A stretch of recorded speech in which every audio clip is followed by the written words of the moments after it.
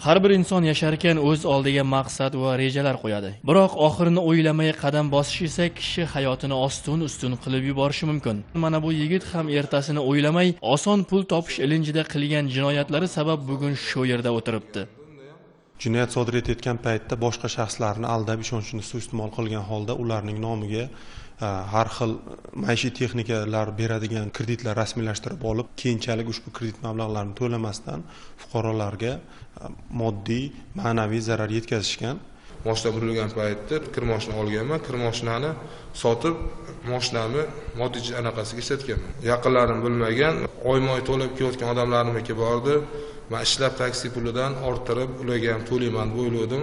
Asosan firibgarlik yo'li bilan o'zgalar ishonchiga kirib, ularning nomiga maishiy texnika vositalarini sotib olib, hamda uning to'lovini amalga oshirishdan bo'yin tovlashni odatga aylantirgan Zuhriddin Xoldorov bir emas 36 ta xuddi shunday jinoyatni sodir etgan. Qaytarishga juda ham biza harakat qildik. Tog'alari ham harakat qildi. Buvalari hammamiz harakat qildik, lekin o'g'lim bu yo'ldan qaytishga hech ham nima bera olmadi. Endigina 25 yoshni qarshilagan Zuhriddin Xoldorov ham oliy ma'lumotli bo'lishi, yaxshi bir kasb va oilaning egasi bo'lishi mumkin edi. Ammo oilasi va yaqinlarining ham yuzini yeriga qaratdi. Bu yo'l oxiri yo'q ekan. Oxiri 4 ta reshotka ekan. 4 devor ekan. Ha, Zuhriddin Xoldorov ham bugun qilmishidan pushaymon. Ammo hech kim jinoyatchi bo'lib tug'ilmagani kabi Xoldorov ham bolaligida hamma qatori beozor va yomonliklardan yiroq bola bo'lgan bo'lsa ajabmas. O'qishida yo bir tarbiyasida kemtiklik bo'lmagan. Faqatgina shu taksi qilib yurganda o'zidan katta, yoshi katta ayolga ilakishdi-yu, bolamni tarbiyasi buzildi. Kredit masalalarida qog'ozlar olib, dokumentlar olib, mashinachilik qilganligi uchun biz yarashtirish komissiyamizda o'rganib ko'rib chiqdik. Shu ko'rib chiqqanimizda bilganmiz. Hatto u onasini haqorat qilgan, tog'alarini haqorat qilgan, oilasi bilan munosabatlari yaxshi emas.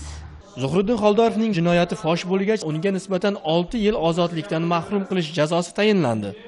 Shu bilan birgalikda sud hukmida jabrlanuvchilarga yetkazilgan moddiy ma'naviy zararlar undirildi hamda sud hukmi qonun kuchga kirgandan so'ng tegishli majburiy ijro byurosining Qibray tuman bo'limiga ijro qilish uchun yuborilgan.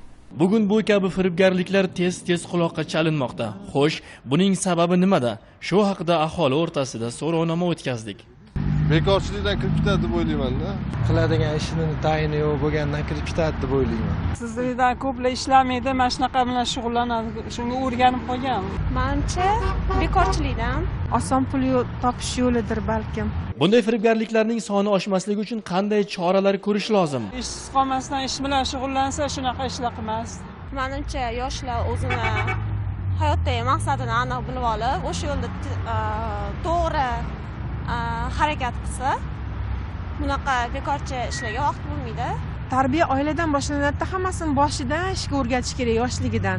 Undan keyin kichkina novdan eksa bo'ladi, katta daraxt bo'lgandan keyin ega olmaysiz. Mehnatga o'rgansa, hammasi mehnatdan qochmaydi, to'g'ri yo'l bilan pul topadi. Hech bir ish javobsiz qolmaydi albatta. Shunday ekan, kech bo'lganda o'z xatosini tushunib yetgan Zuhriddin Xoldorov ham o'ziga qo'yilgan jazodan tegishli xulosa chiqarsa ajabmas.